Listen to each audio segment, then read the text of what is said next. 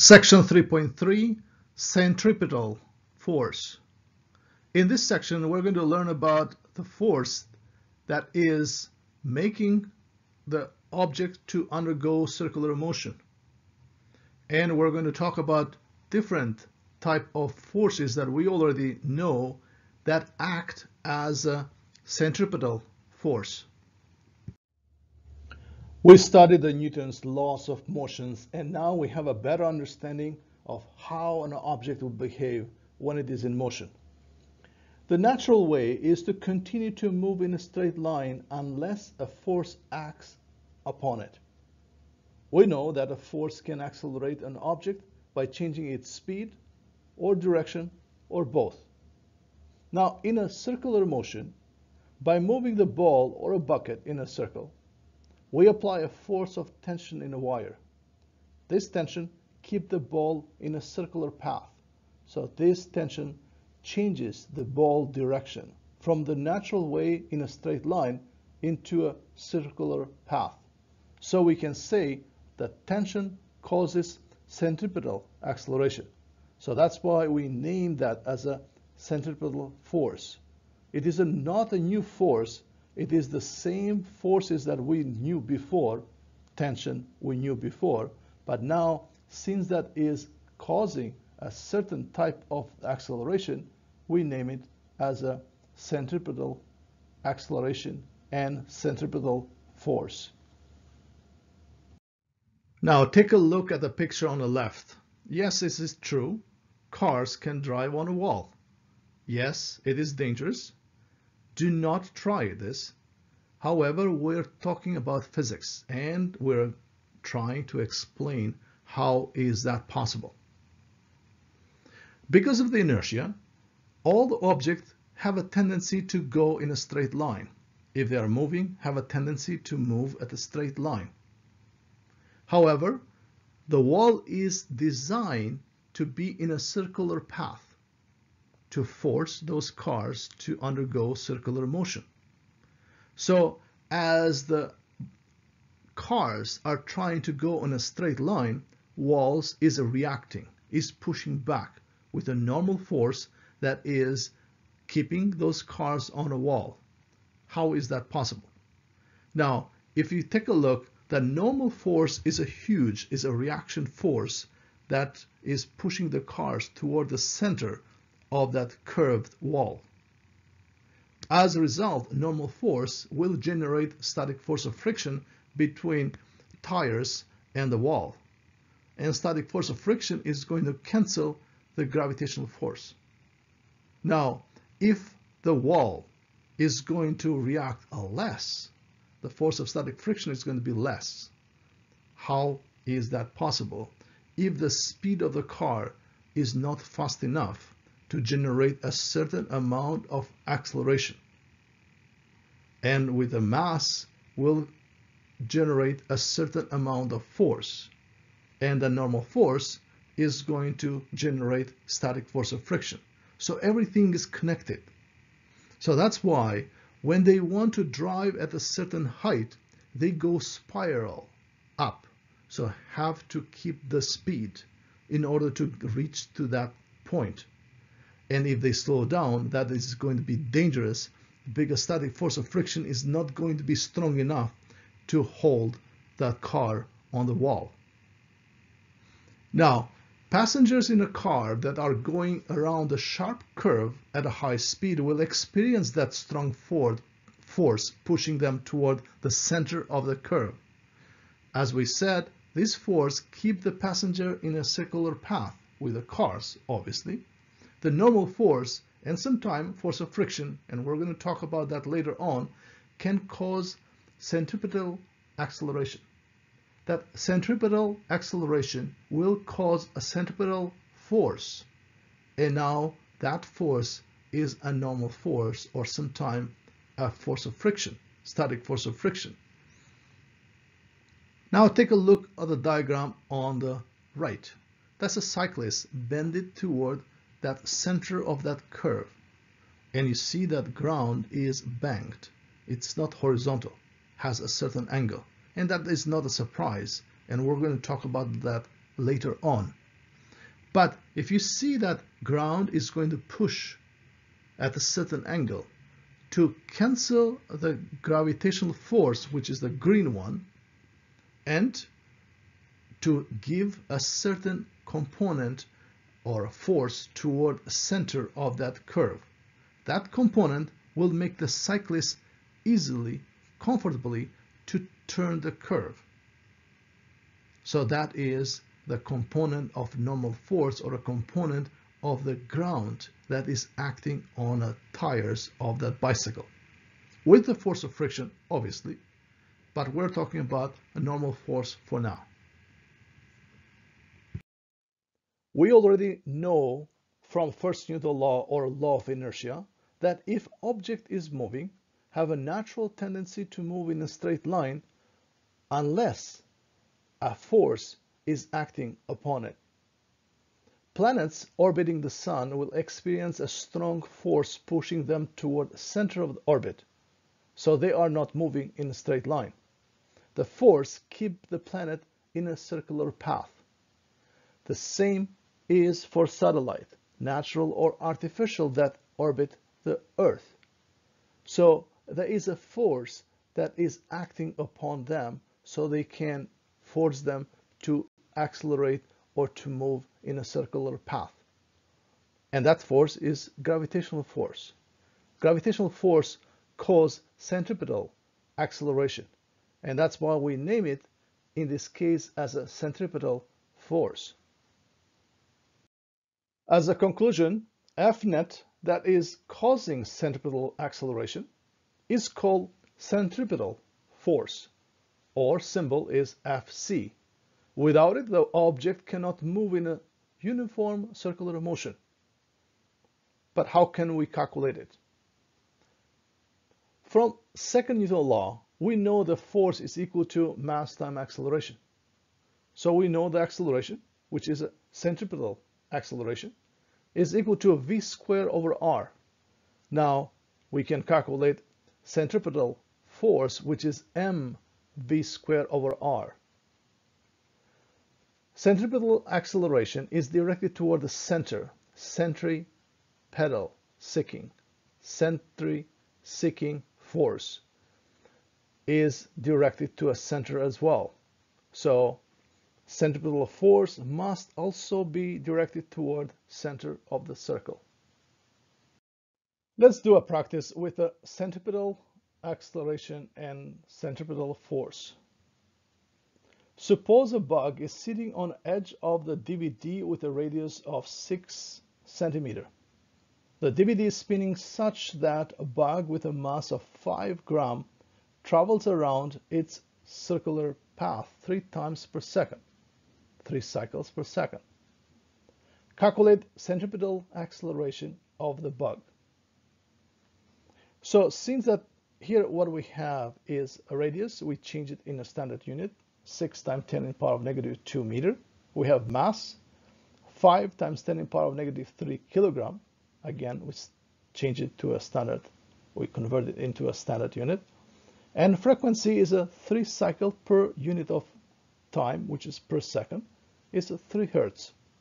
So in order to calculate centripetal acceleration and frequency is involved, we have a special formula that we already derived in a previous lesson, which is 4 pi square r f square. Then we have everything that you need to calculate centripetal acceleration, and then we got 21.3 meters per second. Now calculate net force on a bug. In order for the bug to undergo circular motion, the force has to act on it to make it to accelerate. And obviously, the static force of friction between a disk and the bug will make it to happen. It will make the bug to not fly away because of the inertia. So what do we have in a free body diagram? We have force of gravity, we have a normal force, and we have a force that is forcing it, the bug, to undergo circular motion. So that is very clear. It is a centripetal force, and centripetal force is mass times acceleration, which we can calculate already by multiplying mass time centripetal acceleration. Centripetal force is equal to 0.11 Newton. You can try this experiment at home. If you have an object that is tied to a string, spin in a circular motion in the air, the force exerted by a string has a horizontal and vertical components. So that would not look like this unless that object is on a surface, like a holding on a surface. However, if that is in air, that would look pretty much like this, with a horizontal and vertical component. The vertical component is equal and opposite to a gravitational force, and that would look pretty much like this. So that vertical component is going to cancel gravity. So that is going to make that object float in the air. And a horizontal component, or a net force, which is directed toward the center of the circle, is perpendicular to that force. Why is that net force, by the way? Because in the free body diagram, you're going to see that component of the string is going to cancel by gravity. The only that is left is a Fc. Let's do a practice problem. A rock tied to a string spins in a circle of a radius 1.5 meter as shown.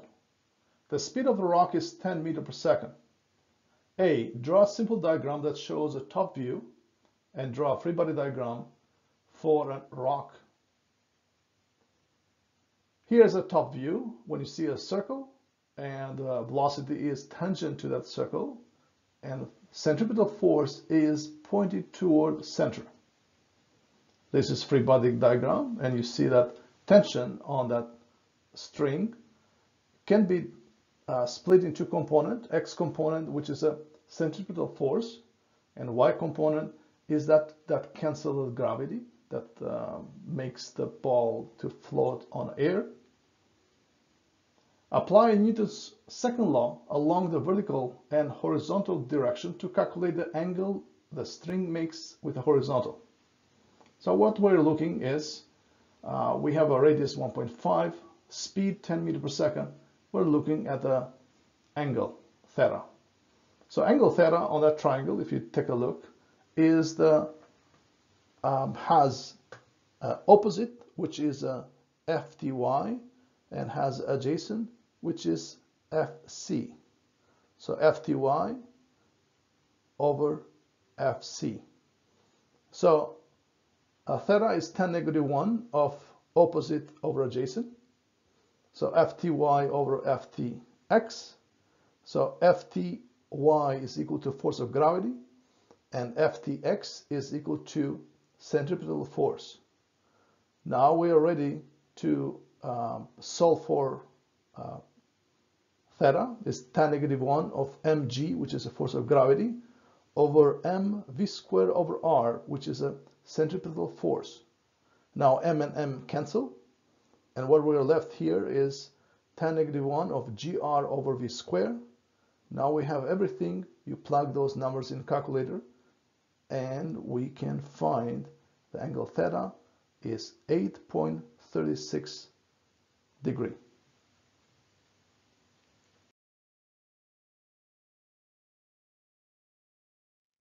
Now, out of curiosity, what will happen to the object that undergoes circular motion and the force that is responsible to force that object undergoing that circular path vanishes? So if you have a ball that undergoes circular motion and string breaks, what will happen to the ball depends on what position, at what moment is the ball when a string breaks. For example, if the ball is at a position A, then you're going to see that ball will go straight up tangent to itself. If the ball goes at a point B, when the string breaks, then it's going to be again in a tangent is going to move at a tangent to that circle again. However, now the gravity is going to make that ball to undergo through a parabolic path.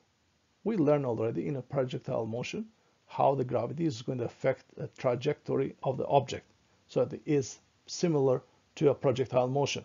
However, if that happened in deep space when there's no gravity acting, at any position in that circle, if the string breaks, always the ball will go in a straight line tangent to the point, tangent to that circle.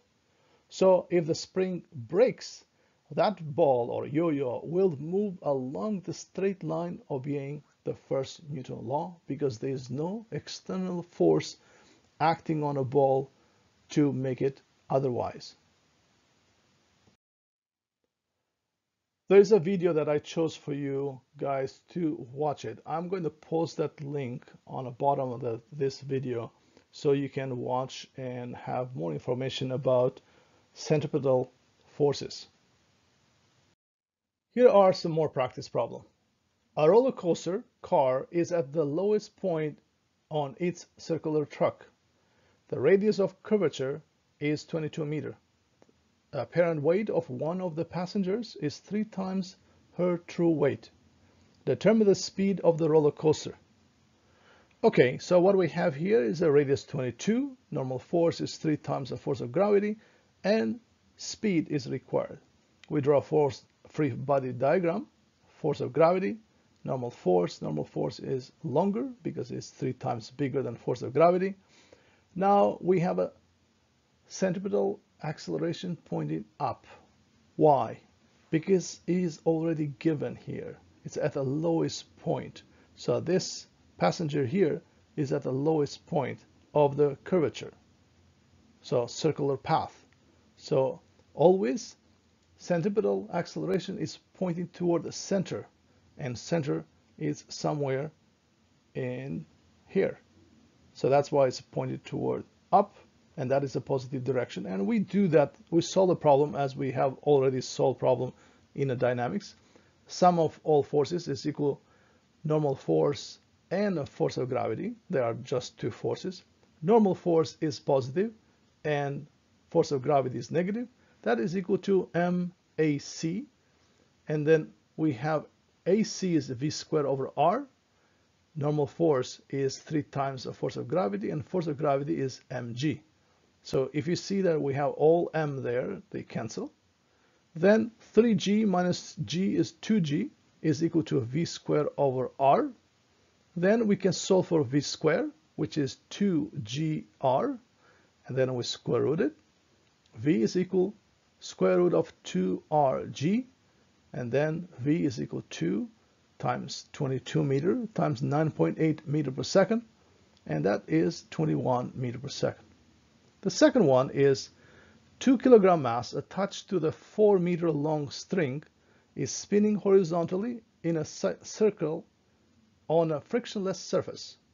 It completes 5 revolutions in 2 seconds. That means 5 cycles in 2 seconds. 5 divided by 2 is 2.5, so it's 2.5 revolution per unit of time, which is second. So frequency is 2.5. Calculate the magnitude of the tension in the string. There's no air resistance. So what do we have? Mass is 2 kilogram, radius is 4, frequency is 2.5, and the centripetal force is required. We know that acceleration is equal 4 pi square r f square. So now we know that mass time acceleration makes centripetal force, which is 4m pi square r f square. Then we can have 4 pi square times 2 kilogram times radius, which is 4, and then 2.5 hertz in a square. That will give you 1974 Newton, and that's the answer. This is a typical problem in a circular motion.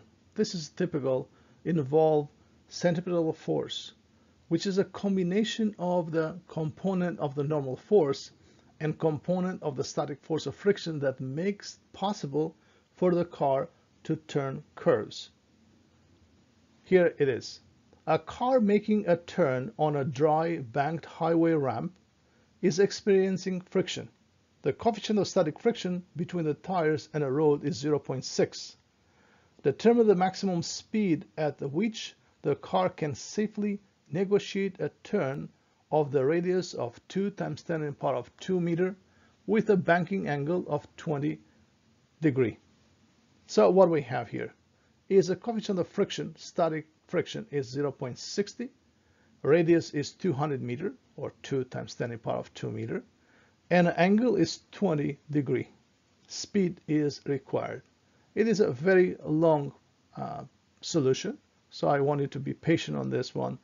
And I recommend that you can have a piece of paper and grab a calculator, grab a pencil, and try to solve the problem with me. It is very useful if you do that. Okay, let's start by drawing a free body diagram with the x-axis still horizontal, although we see that is inclined plane. That is the only option, that you have to draw x-axis horizontally, because that's how centripetal force acts on. It is acting horizontally and is pointing toward the center of that curvature. So, free body diagram, we can draw x and y axis and the car, which is the object, in the middle. So next one is drawing forces that is acting. So it's a force of normal force, static force of friction, and force of gravity.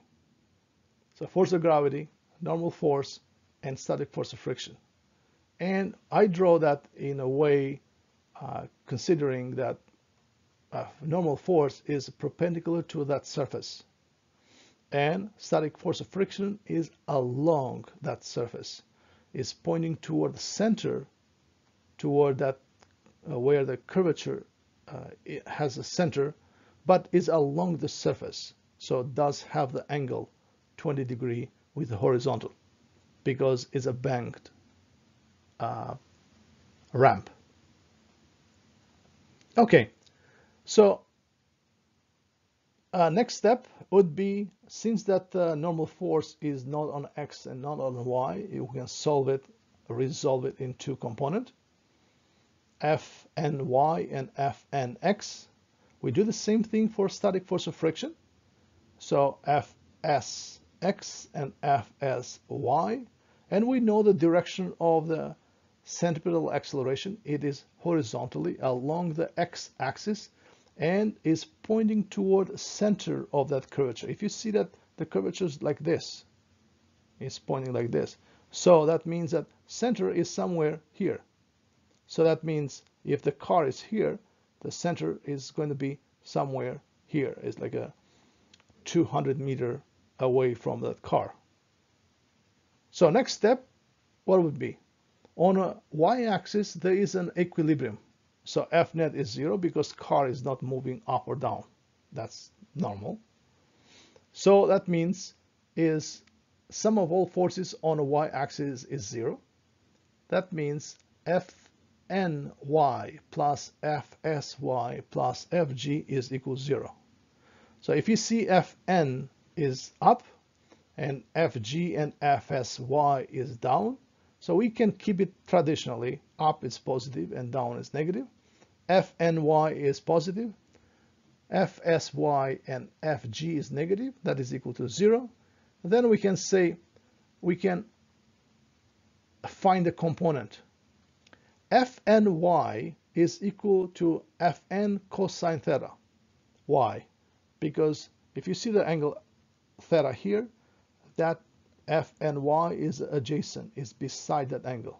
So this would be sine and this would be cosine. The same thing is for the Fs and we resolve it into component. Fsy is in the front of angle, that means is sine, and Fg is along the y-axis, negative, so that is equal 0. So we took care of all signs and we resolved all components. We found all components of the forces. Now we are ready to solve for Fn, and I'm going to tell you why did we solve for Fn, because we needed to because we don't know the Fn, and we have to replace it what Fn is equal to. And you're going to see that even the mass of the car is not needed. So Fn cosine theta minus mu s sine theta is equal to mg. And we can solve for Fn, which is mg divided by cosine theta minus mu s sine theta. So next one. So in order to solve for Fn, we factor Fn. So what is left there is a cosine theta minus mu s sine theta. So Fn mu s was Fs. You know, the force of static friction is equal to Fn times mu s. Then we factor Fn, and then we can solve for Fn. And Fn is equal to mg divided by cosine theta minus mu s sine theta. Now let's focus our attention to x-axis. On x-axis there is an acceleration, so sum of all forces is equal to mac. It is a accelerated motion because a uniform circular motion is a uniform accelerated motion. Okay, so then sum of all forces, which is a centripetal force, is equal to mac, which is ac is a centripetal acceleration. That means what is on an x-axis is the x component of a normal force and x component of static force of friction is equal to mac. If you take a look at that from a free body diagram and we chose direction, positive direction at the direction of the acceleration, if you see that x component of normal force and x component of static force of friction are at both directions, they are positive. So that means that everything is positive on that x-axis, Fnx and Fsx. Then now we can solve those two components. Fnx, I told you already that it is this portion here, or this portion here. That means it is in front of angle theta, which we use hypotenuse times sine theta. That's why we have Fn sine theta. For Fsx is adjacent for this angle, so that's hypotenuse, which is Fs, times cosine theta is equal to mac. But remember that we know what Fs is equal to. Static force of friction is equal to a mu s Fn.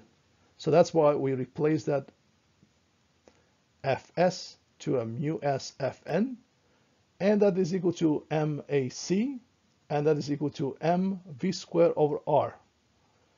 Then what we do, we factor Fn here, and what is left, we write it in the next equation. So in order to solve for v, we have to factor Fn, as I told you already.